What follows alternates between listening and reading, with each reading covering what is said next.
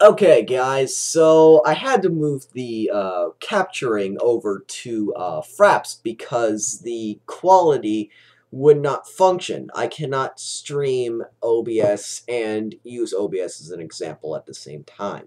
So, as I was saying, with the amplification distributor, you could take those extra ports and move the quality or move the audio or video over to other sources to create like more speakers, or to move the audio over to places like your desktop microphone, which I will go into a little detail after we move over the basics. So after you have your EasyCap 100% plugged in, drivers installed, and you have your distributor plugged in, all functioning well and good, we are going to move over to the settings of OBS. Now you'll notice that you have a blank screen with scenes and sources and all these other buttons and jibber jabber that makes absolutely no sense. So I'll go through and explain the settings to help you get a little bit of an idea how to work with OBS, because it's actually not that difficult of a program once you get over the initial curve.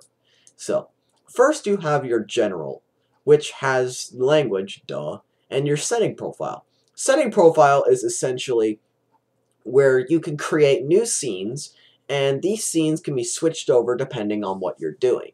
So for example, I have a Smash Bros scene, the scene I use for the tutorial, and this example scene with nothing in it. If I go in and change the name to, say, I don't know, tutorial or something, tutorial, whatever.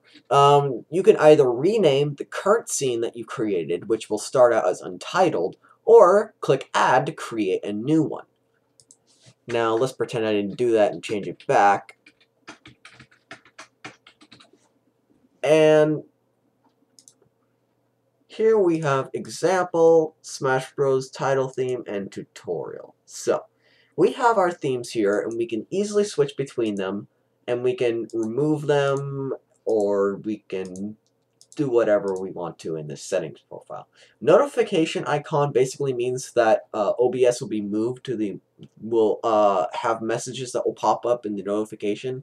I really don't care about this since I like having the HUD to control everything going on, but if you're gaming on the computer with a different type of capture card, this might be helpful to you. Encoding is basically how OBS takes the raw files that are being distributed to the program, compress it through the CPU, and send it off to either the internet or to your computer.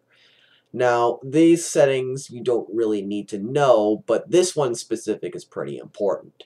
The max bit rate is essentially the amount of quality that is being put through per second. How many pixels, the pixel density, yada yada yada, how good it looks is essentially it. Now, in order to find this number, let's go to the to speedtest.net. Once you have your speed test confirmed, then you're going to take your current file, or your current upload speed, and you're going to divide that by 1,000. So let's see if this works. I don't know if I can get the calculator program to work. Ah, shoot. Okay, so let's say you had 6 megabyte per second upload speed on your computer. You would take that and multiply it by 1,000. That number would be equal to 6,000. Now take that number and divide it by 2, and that is the maximum amount of kilobytes per second that is recommended to be used.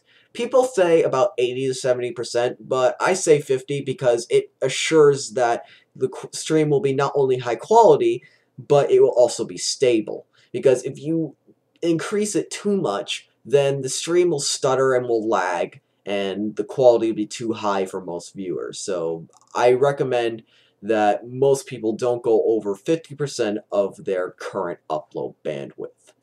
So this number is 3,100, which is half as much as my current upload speed, which is 6.2 megabytes a second.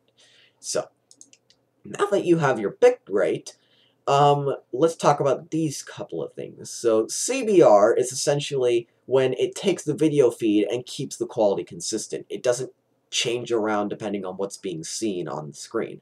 This is really important to keep on if you're trying to stream to Twitch or to other programs like Ustream or whatever. Keep CBR on. Do not turn it off unless the stream host tells otherwise. CBR padding is basically it just increases the amount of CBR. It's nothing special. Buffer size should be the same as max bitrate unless your film has a lot of movement, but usually you don't need to mess with this. Audio encoding is different for other people with different cards, but usually you'll have 44.1 kilohertz stereo, and the bitrate can be increased depending on your max bitrate. If your max bitrate is low, keep the audio quality low, and if it's high, keep it high, yada yada, etc., etc. I have it the highest quality because I want my stream to sound good.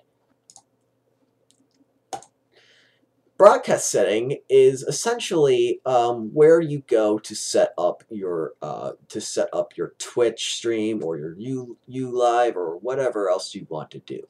So there are two modes that you can use: live stream and file output. Live stream is where you set up all of the required information in order to start streaming from your Twitch from Twitch or any other site. File output is when it removes the stream factor altogether and simply sends a file to your desktop or to wherever you want to save it. And I saved these files here for this tutorial. Now you can name the file, and this is what it'll be named every time that it streams. It'll be saved as an MP4 or FLV. I recommend MP4 because it's a more universal file type, but do whatever you feel is best. These are hotkeys, so in case you're on the go and want to stream consistently without having to look at the OBS board, then just click that and it'll get it done. For live stream, though, I'll talk more about this talk more about this after we get the initial get it initially set up with OBS, the OEM device. So let's just set it on file output. Find a path on your desktop or something that you think you'll want to save your file as, and move on to the next step. Next, you don't need to mess with this, but in case you have multiple graphics cards in your computer, you can set which one you want to use. The base resolution is fine, just leave it as it is, but resolution downscale is very important if you have a lower-end computer. Resolution downscale basically takes your current resolution and scales it down to a more acceptable level for streams and for recording and for such. This is important if you're getting a lot of lag, but if your default resolution is higher than 1280 by 720, I recommend turning it down to this because this is the base resolution where it will be most functional with Twitch and